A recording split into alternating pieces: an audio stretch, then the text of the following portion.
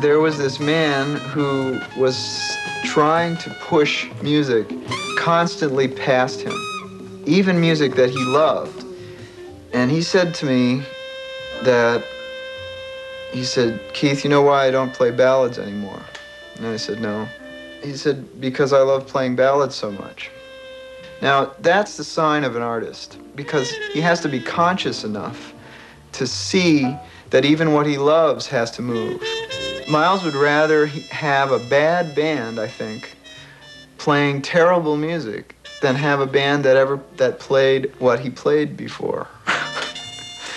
You know? And that is against even his natural instinct, which makes it a creative act. It just stopped. Then all of a sudden I couldn't play anything. But some, you know, like Harvard's laid off, you know? He stopped, but he still played. I like that, you get a fresh start. Only thing about that, it took me about 2 years to get my sound back. Matter of fact, I should be practicing right now. In the first place, to have a microphone that you have to walk to every number and step back and stand. That's some boring shit, even to watch. And it's worse if you do it, you know? It looks funny. You know what I mean? When you get through playing, people applaud and you say thank you. And that's just, it's old. It's an old concept and it doesn't do anything. It's flat. But during that time, it was great, you know? But now, it makes me shake even to think about that time, you know, compared to now. In other words, I'm glad I don't think like that now. If I had to go back and play like that, I'd have a heart attack. And it was him who made us realize that, you know, that to be a jazz musician was not just any old thing, it was a great honor. And to be a black jazz musician was the ultimate honor as far as culture is concerned. He was shy, you know. I know he must have been shy because he never said anything on the stage. He never announced a number. He never announced the musicians, who the musicians were. He just played. And he probably figured, say, that's enough. Yeah, my music will speak for me. I don't need to speak with my voice. We were sort of walking a tightrope with the kind of experimenting that we were doing in music. Not total experimentation, but we used to call it controlled freedom. Just like conversation, same thing.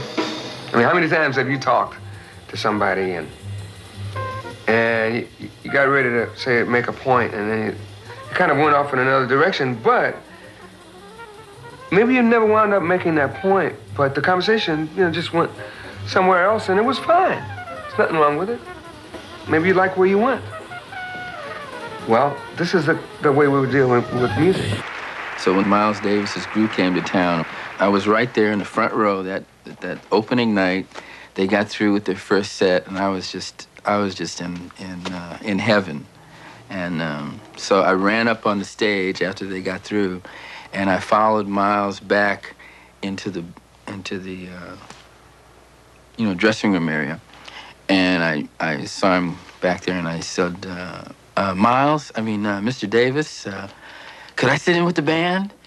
And he just sideways looked at me and he said, go back and sit down and listen. And that was 2 years before he heard me play. For Tony, his father started him playing at 9. So those rhythms that he played are the ones that he liked from all the other stuff that he didn't like. And they just stack up in your head, you know. You know, I mean, he wouldn't either have any girlfriends. So everything his head was open, you know. You get something from Art Blakey. I mean, you can always, rhythm is all around us, you know. Even if you stumble, he might want to play that. I could feel that we were making a new statement. We were breaking ground. Before I joined Miles, Ornette Coleman's music had become very important. And so I was very much influenced by what was known then as the avant-garde. So I was interested in expressing the drums and the drum set in a different way. What we were trying to do with Miles's band, at least what I was trying to do and what I feel they were trying to do, was to combine or take these influences that were happening to all of us at the time and amalgamate them and personalize them in such a way that when people were hearing us, they were hearing the avant-garde on one hand, and they were hearing the history of jazz that led up to it on the other hand, because, you know, Miles was that history, and he was that link.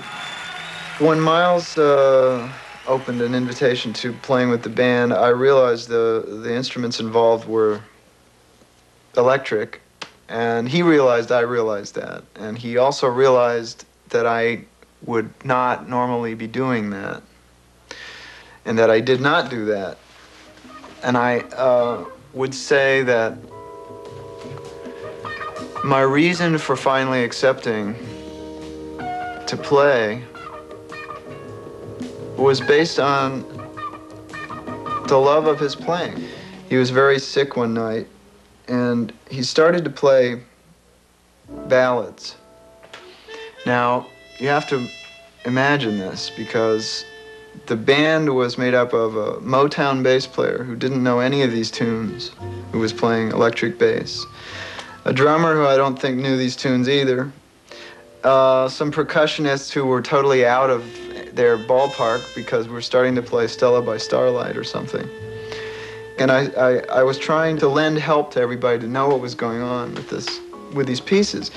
But he was so weak that we had to stop, and we got off the stage and went in the backstage, and I guess I was just trying to hang around, see if I could be there at the right time.